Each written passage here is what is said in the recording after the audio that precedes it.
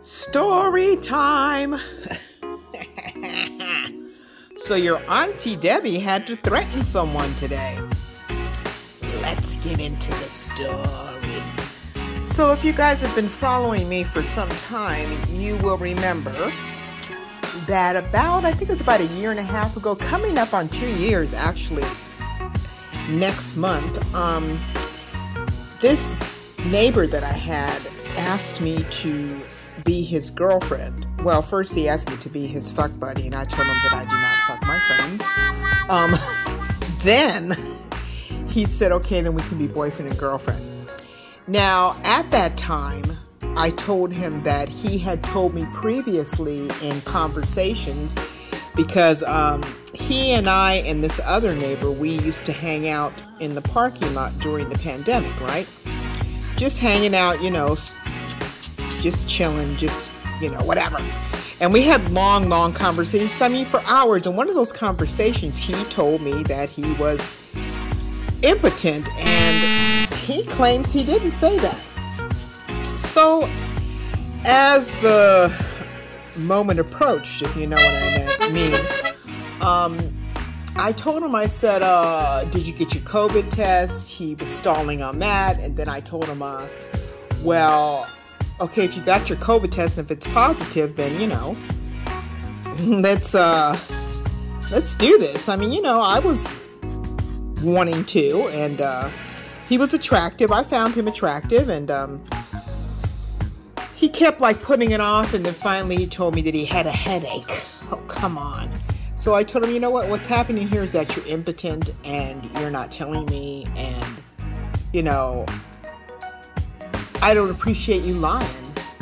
And guys, it's not that I had anything against him being impotent. I was against him not telling me the truth, okay? So we broke up, and I told him that I was not interested. I said, like I told you before, I am not interested in a sexless relationship. I have friends. I have my daughter. I have a ton of friends. I do not need more friends. And I'm sure many of you will understand what I mean by saying that. And if you don't, well, I'm sorry, but that's the way I feel. I feel like I have, you know, lots of friends I can talk to. I don't need any more friends to keep up with, okay? So,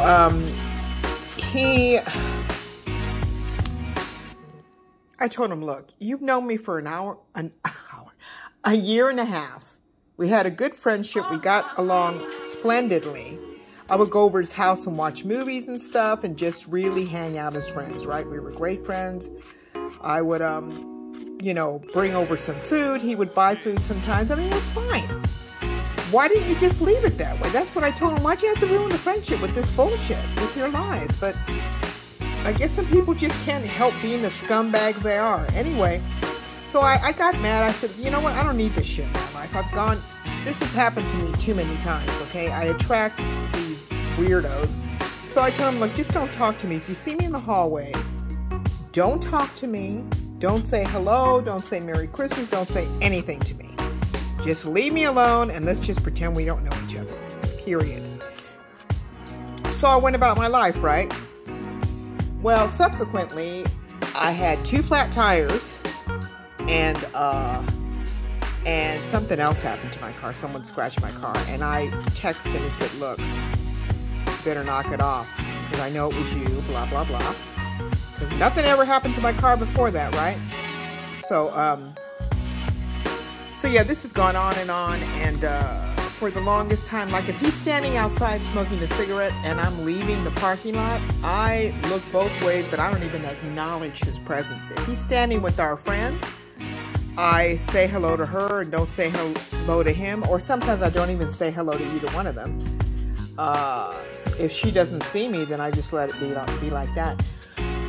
So yesterday, mind you, I'm coming in from the parking lot, and he's going out, and he stands right in front of me, mind you, stops right in front of me and says, how you doing? Oh God, you know what? I asked this man several times not to speak to me.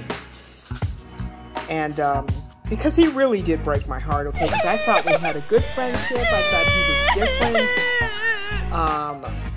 I thought this would be great to have a relationship because, you know, we get along really well. And he's not bad looking. And I am kind of attracted to him. So I thought it would be great. And then he goes and bursts my boat with this bullshit. I'm just sick. I hate being lied to. Anyway, it's just not necessary, okay? I'm not those kind of women that's going to, like, you know, fall apart if you tell me the truth about something. So I texted him this morning and I told him that if he speaks to me one more time, I am going to go and tell every woman in this building that he's impotent in what he did to me. And I think that's fair because I asked him several times not to mess with me. I told him, you're messing with the wrong person. I'm a really great person, but if you get on my bad side and try to mess with me, you're going to get messed with. So, we'll see what happens now, but several times he has tried to talk to me when I specifically told him not to. Now, I'm coming to the conclusion that he's a narcissist and he can't stand being ignored because I know that he had mentioned in the past that sometimes people wouldn't speak to him and he said, I make them speak to me. And I'm like, you're not going to do that to me, buddy. I'm not speaking to you. And I said, no, leave it alone. And I've ignored him several times, but he insists on harassing me. I look at it as harassment. Because if someone's asking me not to do something and I continue to do it, then that means that I'm harassing and I'm just trying to get on your nerves. So what he's trying to do is he's trying to get a rise out of me. Okay, fine. You got it. You got the rise. Now you want me to go door to door? Because I told him I will go door to door and tell everyone about you and what you are. So it's up to you. One more time you speak to me and you're gonna see what's gonna happen. So that's how you handle these kind of people. You have to women, you know, there's a lot of women that say, well, he just won't leave me alone. No, you have to be forceful with these sons of bitches because let me tell you, they will force themselves on you and this has happened to me with a couple of men. That they just think that because I'm nice, I'm weak. And it's like, no, you don't understand. You know, I've had to threaten people that I'm going to... the other guy, the other 38-year-old, mind you, in the same apartment building, he's someone's son. He was indicating he wanted to invite me out. And I made it clear that I wasn't interested in him like that. That I was trying to help him... deal with some issues, but I'm not interested in sleeping with you. Well, now he's been very, forceful too, like trying to say, well, you know, blah, blah, blah, blah, blah. Yeah, it's like, no, I said no. Stop sending me love songs.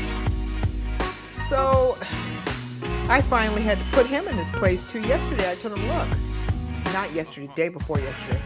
I said, look, don't send me any more love songs. I told you that's not why I gave you my phone number. I gave you my phone number because I thought you needed some parental guidance. I'm not interested in becoming your girlfriend. Oh, it wasn't like that. Yes, it was. It was exactly like that, okay? I'm not stupid. So, anyway, I'm just telling you all this to say you can get these guys off your back. You just have to be forceful. So I'll keep you posted on what happens. Let's see what happens with this fool. Let's see if this fool knows when to stop, you know, because sometimes they don't. Sometimes they just don't know when to stop.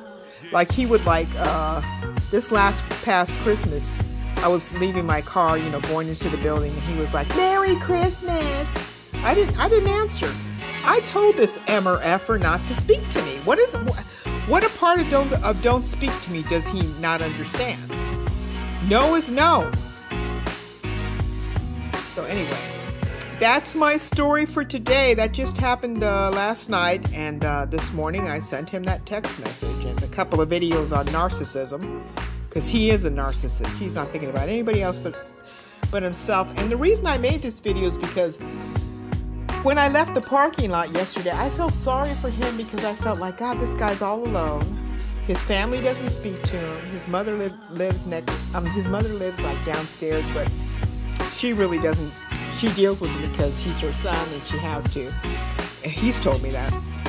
And he doesn't have any friends. He just hangs out watching TV all the time because he has nobody can talk to him. He's very abrasive and intolerable. Sometimes, you know, he can be nice too, but not for long. He has this complex that he thinks he has to act tough. Dude, that's unimpressive to me. So yeah, I was feeling sorry for him yesterday, and then he does that, and I was like, you know what? But I was also thinking to myself, you know, we make our choices and do things to annoy people, and then we blame other people for being annoyed. No, he made a choice to be belligerent with his family and his children, to be unpleasant to be around. He made a choice to lie to me. He could have said, yeah, look, I'm impotent. Can we just be friends? That wouldn't have been a problem for me. But no, he had to lie because what happened is that he wanted to parade me around like I was his girlfriend so all the neighbors could see.